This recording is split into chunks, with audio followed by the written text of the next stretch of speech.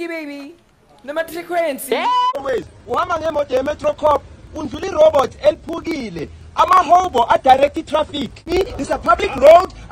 It's not against the law. It's not. I'm not harassing you. Yeah, I'm not harassing you. Hey Mzansi, welcome to Mzansi Scenes. So, Nota Baloyi paid an unexpected visit to the Metro police officer who said he had bipolar during his meltdown at the William Nicol Road. A video was shared on Twitter where Nota stalked the police officer to her home. Things did not go well for him as the husband of the officer charged at him and got physical while trying to grab his phone to stop him from recording them. Earlier this week, Nota had been in an altercation with the Metro police officers at William Nicol Drive.